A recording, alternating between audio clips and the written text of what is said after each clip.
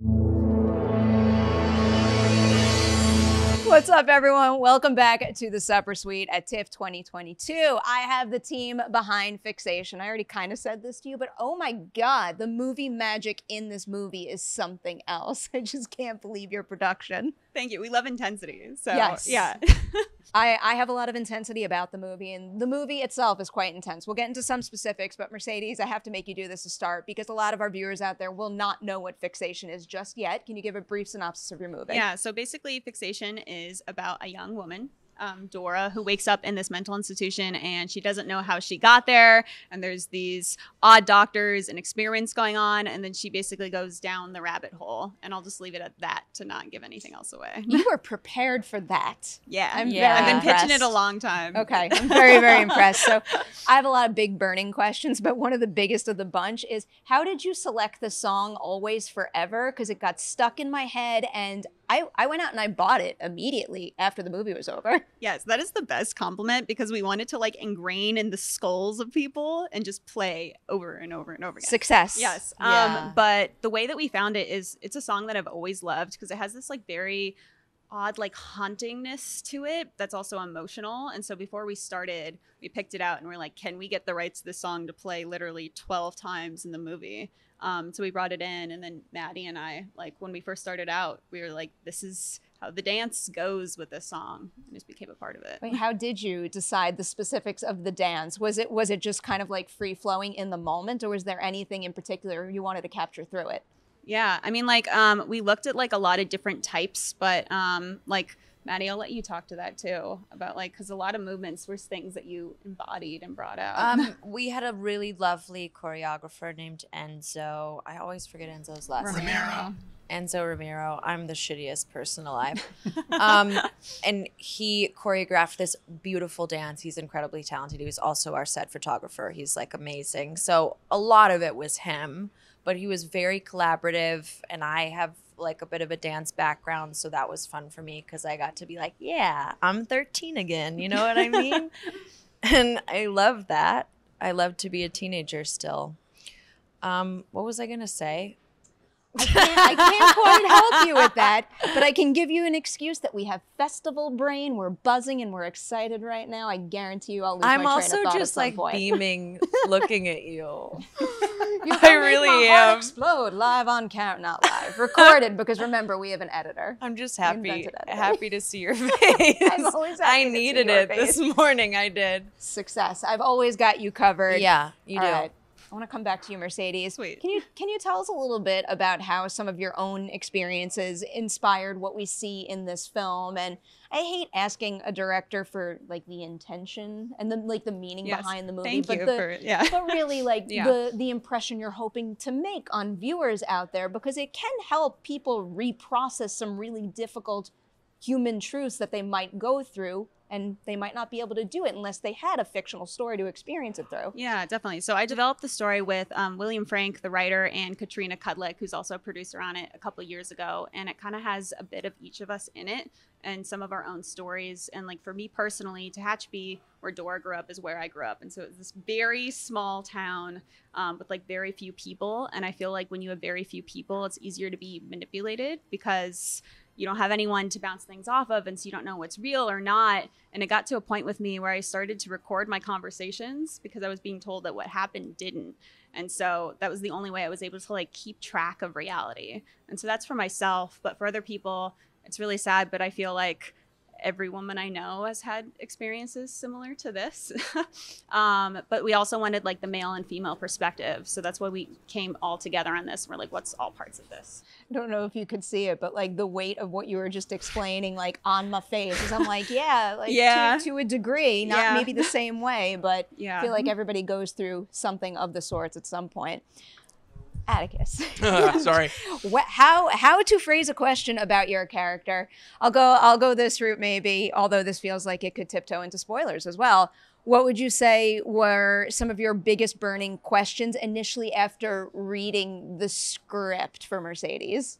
Burning questions. I feel like the only one I must have had for you was just kind of how to properly go about exploring all of the different levels of this character, and every time we see him, he's kind of a new version and just keeps exponentially evolving and becoming like worse and worse and worse. And by worse, I also mean like this is like this becomes incredibly spoiler territory if I keep talking about this. But yeah, the only question was just like how to properly balance that with the rate of the story and where we needed him to be by kind of the climax, by the end of it. And it was fun. I think we did like an all right job at it. I tried really hard, but otherwise it was just kind of left between me and Maddie to kind of figure it out on the day and play with each other. It was a lot of fun. A question for both of you now that I think could maybe tiptoe into spoilers. We'll try to really let it not do that. I feel like it's a game. It's kind of like a puzzle. How am I going to figure this out? Given the evolution that your characters go through, did you have, and like what they learn about themselves, what they learn about what's happening around them, did you have like a guiding light of sorts where like no matter if a decision is made out of fear or not knowing or learning something new, there was some sort of like constant, a thing that kept them consistent from beginning to end? I mean, You for me, I feel like I see Purely fear for me. on your face right now. because we talked about this last week at the QA, and when I gave Maddie a compliment at the Q&A, she gave me the finger, like two fingers, but I'm gonna give another one. Like the constant for me was, regardless of how seamlessly and how good the crew was and how great it was working with Mercedes. She's such an actor's director. It was just doing the scenes with you. Like you were the constant. Like no matter what I was doing, I always felt like if I veered off course, she was gonna guide me right back. And I tried to do the same for her because she's the coolest. It's fucking great. That's it. I agree with that. Thanks for not giving me the finger, but that's it. That's it. I'm fragile today. I'll cry, Atticus. Don't. I love you. Stop it. Put your love away. What was the question? A guiding light? Some sort of guiding light or anchor to have some sort of consistency for the character as she learned and grew throughout the course of the movie. I think I drew on a lot of personal experiences, and I don't really remember that much from shooting this because I like did this crazy weird thing that I have never done, and like I lost 30 pounds and I wasn't eating and I ran like 10 miles a day and I was just like in this wild headspace. So I was just kind of like going. I wasn't thinking about how's this gonna land or where does this fall in the script or I was just trusting Mercedes, I was trusting Atticus, I was trusting Genesis, and just trying to be present and also not pass out. I could feel a lot of what you were describing in your profile. I seriously, like, how do you look at a script like this and say to yourself, like, I'm okay putting myself through all of this? Because you literally do not get a moment in this movie to kind of sit back and relax. You have to be at an 11 from start to stop. Yeah, I think there's something wrong with me, and I am talking to my therapist Leslie about it. But I do like sadness in a hot way, in like a fresh, flirty way. You know what I mean?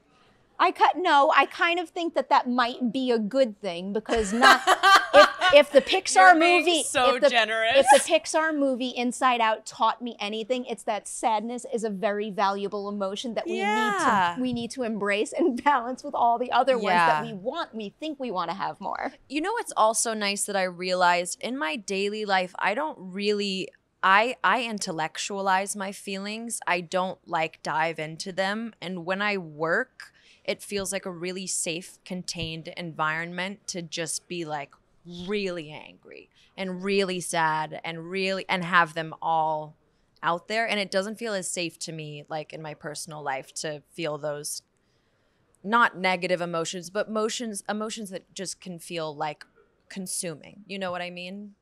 Very much get that. It's almost like this movie about reenactment therapy was its own version of reenactment therapy. It was. I worked some stuff out. I worked some stuff out, baby. I feel tricked. Yeah. I feel like I need you to build like an escape room version of this so I can have some of that therapy in my life as well. We can do that for you. Okay, I'll sign up. Mercedes? Yeah, let's go. Okay.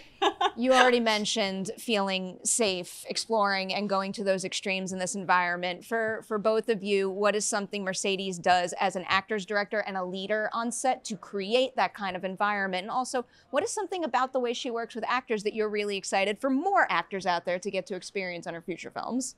The big thing that stood out to me was just the level of for such a tight script and for something that is so purposeful, every single word, we were still allowed to just play and explore. And there's one scene that kind of the climax of the movie that we spent an entire day on, and me and Maddie just like didn't talk to each other outside of it, but we were given take after take after take after take to just explore every single divot of this scene, and it made me very happy, shooting this intensely emotional thing. And then we would wrap up and look over to Mercedes, just be like, do we want to do 7 more? Let's do 7 more. Like just keep going. Give me whatever the hell you want to give me. And that's the best feeling, I think, as an actor, to just work with somebody who gives you that level of trust. It's beautiful. Yeah, I you. would say trust, freedom, collaboration. And one thing I really liked that you did is you wouldn't come up with like a specific note. You'd just be like, okay, let's do this now. You were like, that was one way. Let's try this. Yeah. It wasn't like, okay, but now I think you should do. It was like, do you want to try something crazy? Yeah. Well, we got interesting things that I never would have expected. Like there's this one scene that I remember. It's like we did it all the same ways for like 5 takes. And for the 6th take, I was like, Maddie, try making him think that you're like seducing him. Yeah. And it was just like different than anything else in the movie. And you just like, you went with it, and it was just like us trying something, and that's what we ended up using. I remember, and you were like, chug that glass of champagne. Yeah. What was it? Yeah, it was like, chug it. Yeah. I was like, okay. Yeah. It was fun. Can you paint a little picture of what your set looked like? Because I was reading the press notes, and this sounds like a one-of-a-kind type of shooting environment. It was wild. Okay, so I'm just gonna like try to paint the picture as much as I can. So basically, it was a 6-story abandoned hospital, but it wasn't a hospital. We built our own hospital, and it was just this like gutted building. There was a morgue in the basement that we had to walk through every single day to get to set. That was a morgue? It was a morgue. Cool. Now you know. And at the beginning, actually, some of our crew members thought it was haunted. So we had to have a Native American chieftain come before we started shooting to like do like a 4-hour cleansing ritual to make everyone feel okay. And so then what was also wild is like our whole movie's custom built sets that even like open off into the space because we wanted to be able to like flow through them within our building. We have shots where like the camera drops down 3 floors because we're like, great, there's like a hole in this building that we can just like drop our camera down. Because that's where they used to drop the bodies all the way down to the morgue. Yeah. It was like a Batman and Robin like situation down the pole. What? No. I don't know how morgues work. That is something else. Like production-wise and building the sets and I guess some of the bigger set pieces, was there any particular one in the shooting schedule that you kind of circled and said, that's going to be the most ambitious one to pull off? And then was that indeed the case, or did something else catch you by surprise? I think everything we did was kind of intense. So I feel like every day we're like, here we go. But I think like one of the most physically taxing things is we like man-made lakes inside of our building. So it's like the whole 2nd floor we like flooded and converted into a lake. And so it was really intense because these guys had to be like running around in it all day long along with our crew. So we all had like boots on, and it's like near freezing weather. It's like 2 degrees above. So you can even see our actors' breath sometimes on screen, which we couldn't help because our building's huge, but like it kind of gives it this surreal feeling. Oh my. Yeah. It sounds to me like you need to have like a lot planned out to a T. It's just so like you have that flexibility to play around on set. But was there ever a day where like things were going so wrong that you thought you weren't going to be able to find a creative solution or recover, but you guys rallied and you figured out a way to make something work? Yeah, I mean, I think that's the madness of filmmaking, right? But I think it's like having people you trust where like when something like that happens, we're like, okay, we can't shoot in the dollhouse right now. We're like, okay, great, go to the lake. And it's like everyone's so prepared that we just know what we're gonna do next. So I feel like that happens so many times, but we were just always so like go that I can't even recall like a specific one. Fair enough. Yeah. All I keep thinking about, and we can't really talk about it, is just that epic oneer you have near the end of the movie. I am just so incredibly impressed by how damn good that looks. Thank you. Yeah, oneers are fun, and that one's pretty wacky. It is something else. I feel like I have to let you go soon. I have a million more questions. We always like squeezing in some like future project questions, and I'm coming your way. It's not something that actually exists, but I will promise you that every time we talk until this happens, I will ask you this question. What? Malignant 2. We need it, don't we? What is the next chapter of her story that you would like to see? I'm sure James would do it. He loves Malignant. I'm sure he'd do it. I don't know. I'm not in charge. You should be in charge.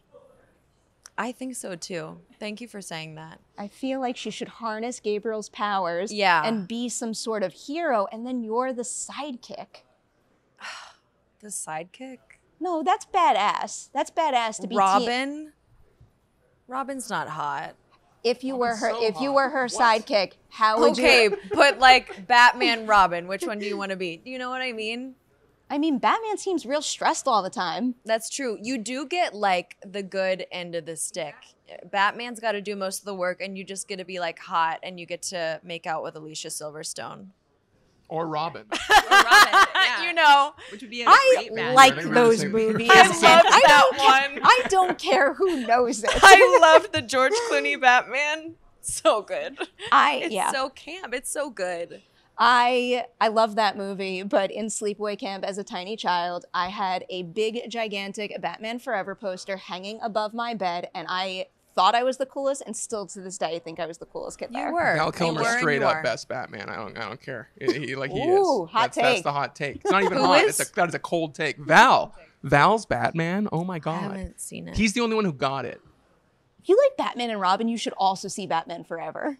See, but I just like movies that are shitty. What do you think this I movie? can't What do you say think this that movie? out. What do you think Batman Forever is? I need to know Edit what, that out. what is your favorite movie of all time? Or not even favorite movie of all time, but what is the movie that you repeat watch the most? I can't wait to hear this answer. The Holiday. That is such a good romantic comedy. I could watch that over and over. I'm I've dead seen serious. it so many times. That's a good movie, too. Weirdly, I've also seen Blackfish a lot. Oh, I can't watch that over and over. No, I know. A lot of people are like, that's so sad, but it's like a comfort watch to me. Sadness is comfort. Am I okay? No, like maybe Blackfish is a good movie, maybe though. a comfort watch in it being a good movie, but also it existing, letting you know that people out there are doing something about it or raising Yeah. awareness about it. I just like whales. I like whales too. What's yours? And I like all Batmans. My favorite movie? Yeah. I What's your watched- comfort movie? Favorite movie of all time and the movie that I've watched the most is Jurassic Park. As both? Yeah. Whoa. It's good either job. Jurassic Park or Scream. But I've seen both an absurd amount of times. I already have a Jurassic Those Park are tattoo. cool I'm getting a Scream answers. tattoo soon. We'll be great. Hell yeah. All right, now I'm getting yelled at. I have to let you guys go. I could talk about your movie and Batman's Forever. Congratulations. Thank you for coming by. Thanks. To everybody out there, keep an eye out for Fixation. We will see you soon with more TIFF 2022 interviews.